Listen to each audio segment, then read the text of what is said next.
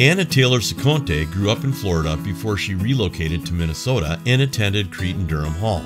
As the most significant role models in her life, Anna credits her Aunt Sherry and Uncle Roger with guiding her to CDH, a school where she would receive a good education deeply rooted in Catholic values. She learned about structure, personal responsibility, and faith, both at home and in school.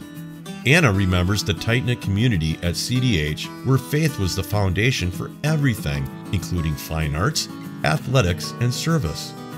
An active student, Anna was involved as a captain of the varsity soccer team. She also participated in the JROTC program, working hard to achieve success through attention to detail. After high school, Anna studied criminal justice and law enforcement at St. Mary's University. As an undergraduate student, Anna interned with the St. Paul Police Department and volunteered with the Police Athletics League. The leadership skills she learned at CDH helped her achieve a milestone in St. Paul police history. At the age of 21, she was the first female Academy president.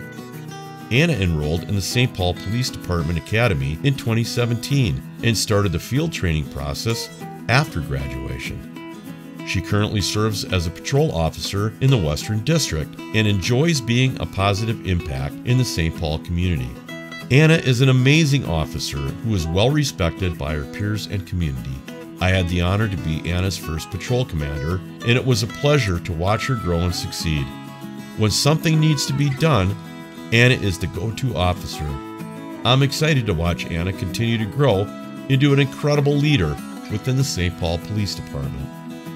Recently, Anna was selected to appear in a short promotional video that represents women in the police department.